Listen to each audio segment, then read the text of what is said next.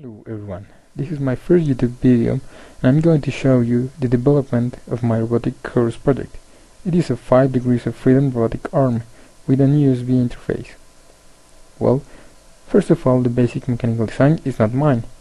Someone at National University of Colombia made it some time ago, so I took it and improved it, adding some extra things like 2 degrees of freedom and the Hall control system.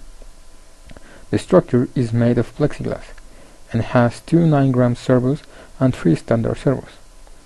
It is intended to be a didactic robotic arm for general purposes, and the aim is to design the path algorithm in order to trace a road over some plane inside its work envelope.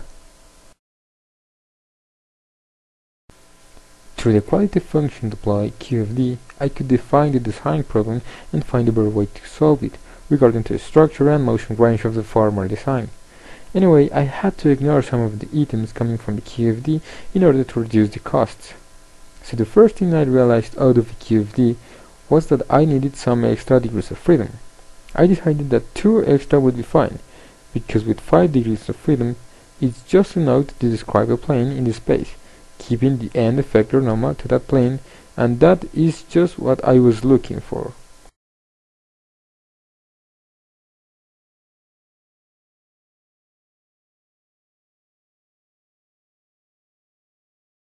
So, the next step was to start from the old design.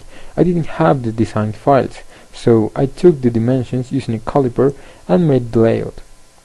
While doing it, some minor details came out, helping me to improve my new design.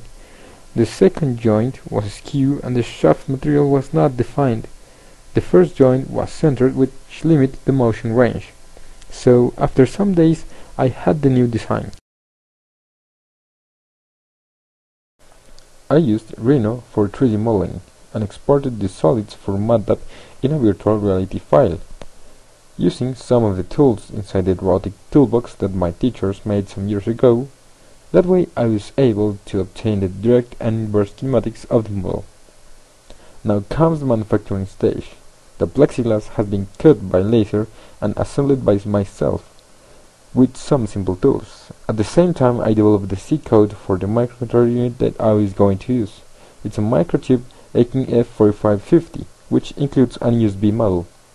I based on an application made by Gabriel Pool from the Universidad Modelo in Mexico. Check the description for details on that.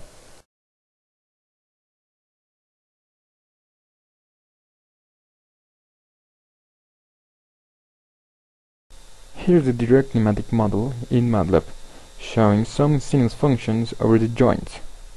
This simulation is based on the virtual reality files that I made in Rhino and imported to MATLAB. So, here in MATLAB I did the direct kinematic model and used an HG transform in order to produce the movement. Here we can see the 5 axes moving just like they did in the MATLAB simulation that I showed you before.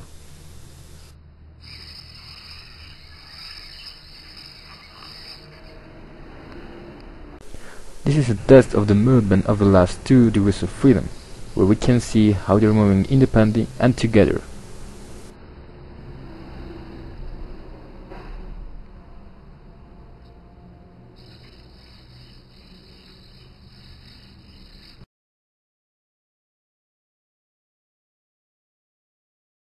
Inverse kinematics let us know which angles should take all the joints in the robot in order to obtain a special position in the space.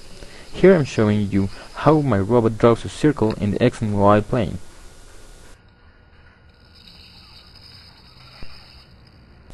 That weird noise comes from the shaft of the joints. I made them with plexiglass too, and I didn't use any lubricant.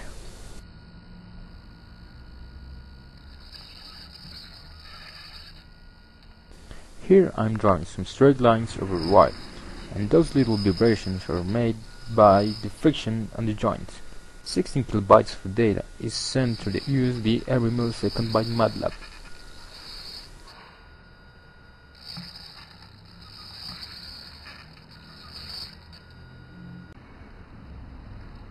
Now I'm drawing a line over the C-axis.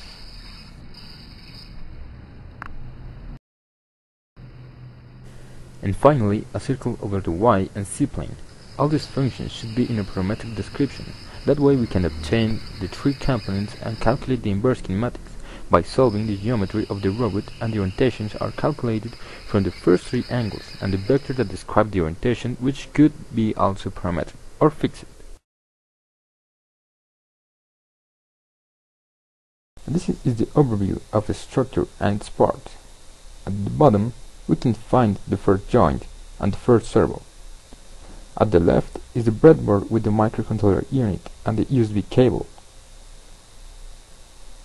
The second joint and its servo. This is the one that needs more power because the weight of the arm, especially when extended. At the end, the two extra degrees of freedom and those small blue servos. At the elbow, the third joint and all the power and data cables for the three upper servos.